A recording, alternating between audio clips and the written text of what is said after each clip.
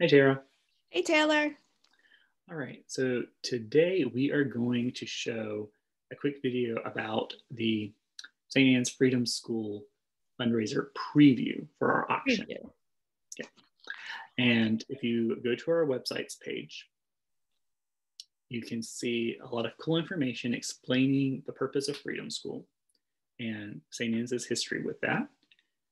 And it is a program of the Children's Defense Fund, and you can find more information here at this link, or you can watch this video from the Freedom Schools. If you keep scrolling down our homepage, you can see some really cool facts and figures about what your donations actually do in a material way. For example, $50 provides an afternoon enrichment for one scholar. And then it goes up all the way up to $1,000, which stops summer learning loss for one scholar, which is amazing. Awesome. So I'm going to go down here, click on these three buttons. So we're going to start off with register for auction. And that basically just creates an account with Octria, which is the website host for our auction. And you just fill in your contact information here and continue to account. So that just creates your account. Next, we're going to go over to view auction items, because right now during the preview, that's what you can do. And then Tara is going to tell you a little bit more about that. Sure. Thank you, Taylor. So over here we have our auction catalog, which is pretty cool because right now you can scroll through all of them and you can click on your items as well. So right now we're going to click on the lucky dog. And I actually stayed at this last year during the pandemic. And I have to say that it was a great little getaway. It was clean and we had enjoyed ourselves with our kids and our dogs, and I highly recommend it. But you can see at the top of the page, it has the starting bid and the bid increments. You can read the description and you have all your pictures to view. Now, if we just scroll down a little bit, Taylor, you can see the left corner has a go back, and over on the right corner has a previous item or a next item. So if we click next item, it'll bring us to our next item in the auction, which is wood turning for me, wood, wine, and loaded Waverleys, which sounds great to me. It has a starting bid, a bid increment, and a description, which I think is quite clever. A 2-hour introduction to wood turning paired with wine and appetizers, which sounds divine. It says the pairing occurs after all sharp objects are stored, which is even better. A maximum of 4 attendees, which during the pandemic is wise as also. So that shows you a couple of previews that you can see during the preview days. If you want to flip through the catalog, we have some great items that you can preview right now. So thanks, Taylor.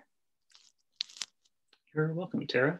All right, so what we're going to do now is, say, for example, you don't want to make a bid or preview an item. You're like, I just want to help out a just cause.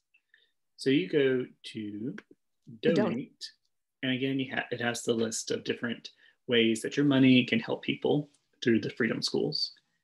And let me move our lovely faces over here. And if you click on a $50 donation, it will take you over here. Say a donation has added to your cart and check out to pay. So if you look over here, there's a shopping cart right here.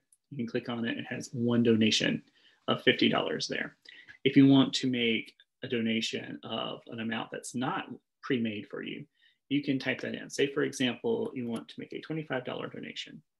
You can click donate, and when you're ready, you can do one of two things. You can click checkout, or you can go over to the shopping cart. So let's click on checkout. All right, so again, it has 2 different amounts.